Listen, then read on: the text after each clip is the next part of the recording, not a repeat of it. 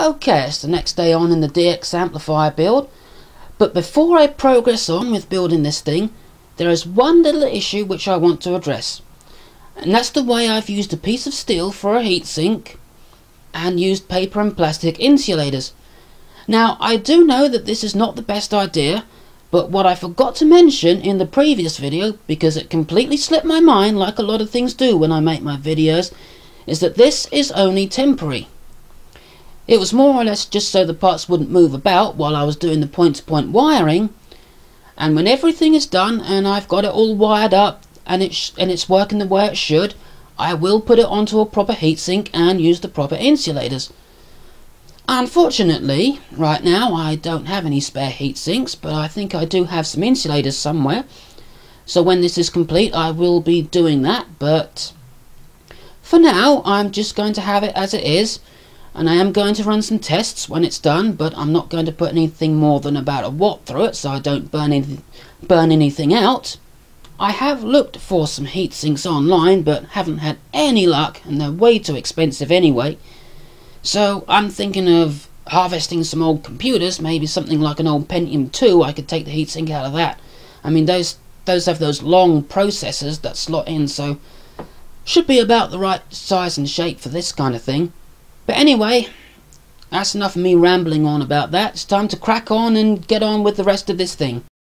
Okay, we now have a completed output stage. And I've put on lots of different wires which are going to connect this to the various different parts of the circuit board.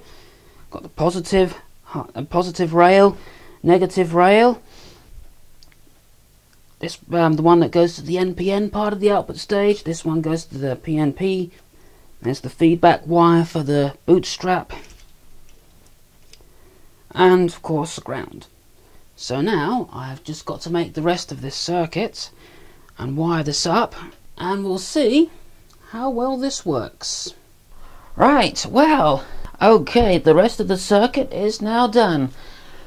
So, other part of the circuit, please bring yourself into the camera shot. Thank you.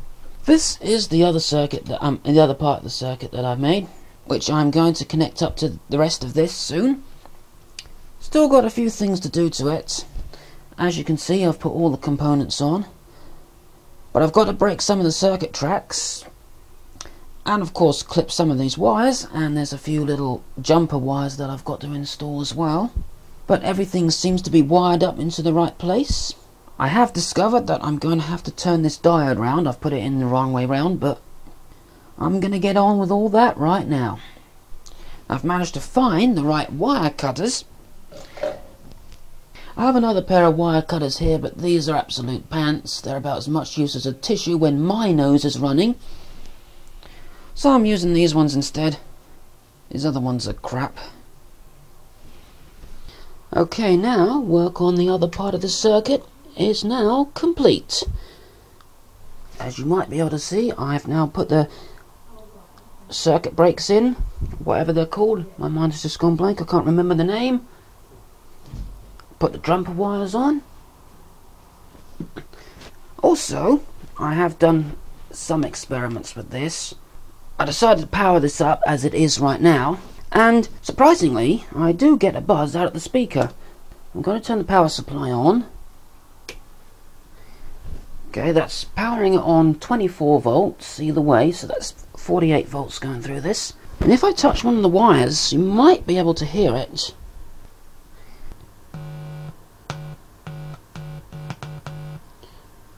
Doesn't matter which one. Do get a buzz through the speaker,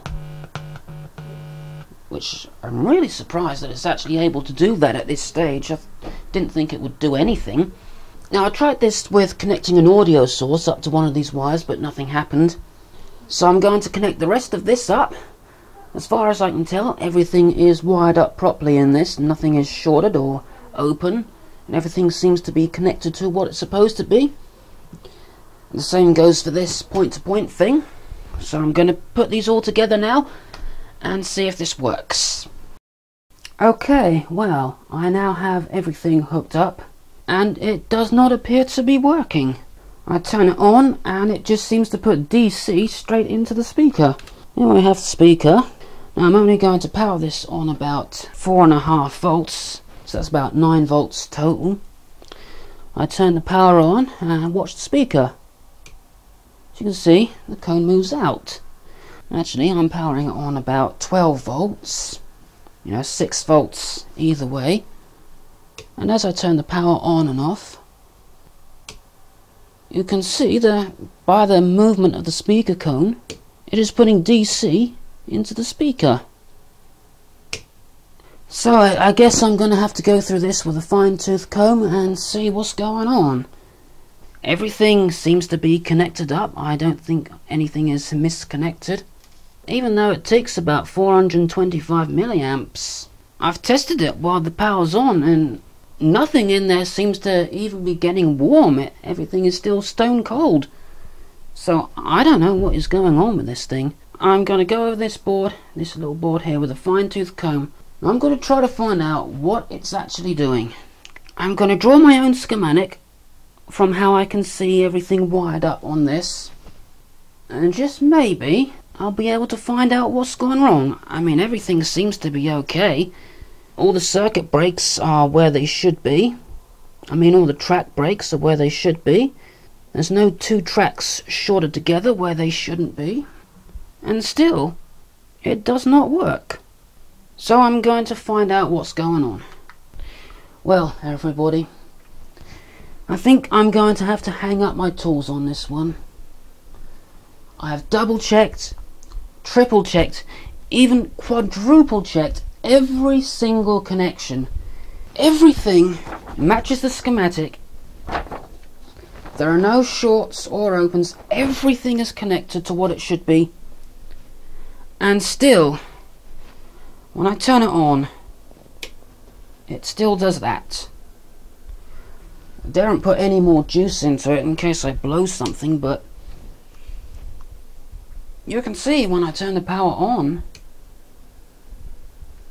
we've got 600 and, that was a bit worrying there, 666 milliamps, but got quite a lot of current going in the meter.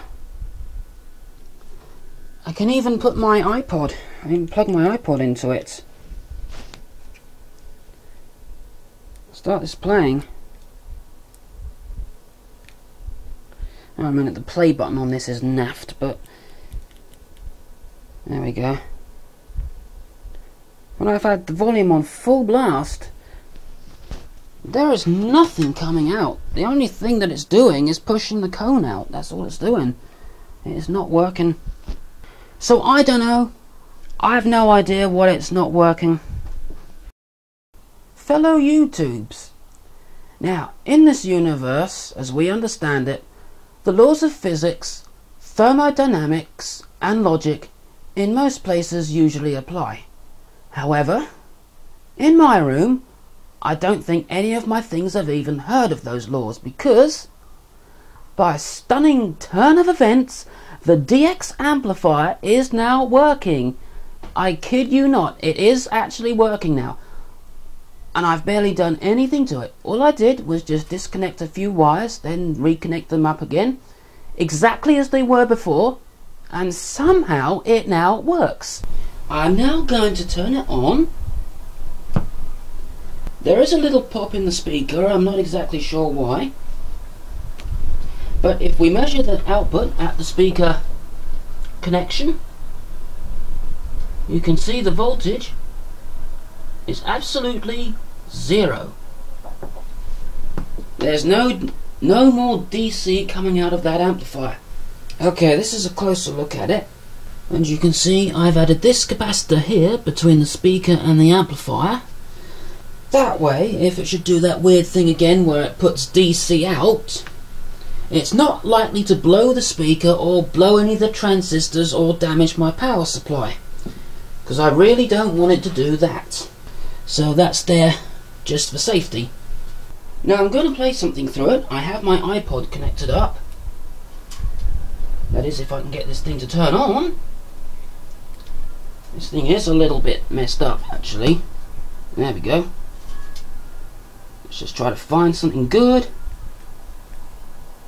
Oh, now it's gone back to the menu. And I'm not even showing it in the camera again like I always do. Right. Just got to try to figure out how to use this thing now. Okay, songs, I think that's the way we go. Yeah. Just try to find something that won't get me into any trouble. Okay, I'll use a song from a Nintendo 64 Earthworm Jim, that'll do. I'll turn the volume up.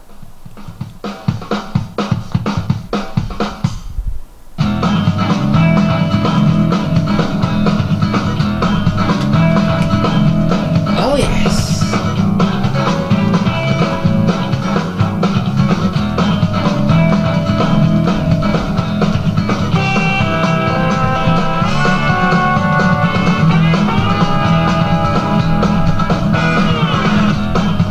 Now to prove that it's this thing working,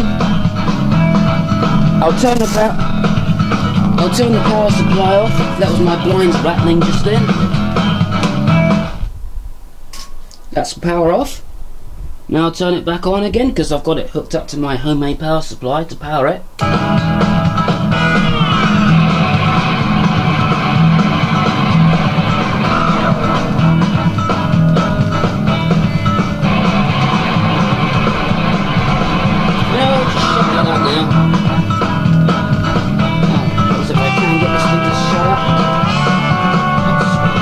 There we go.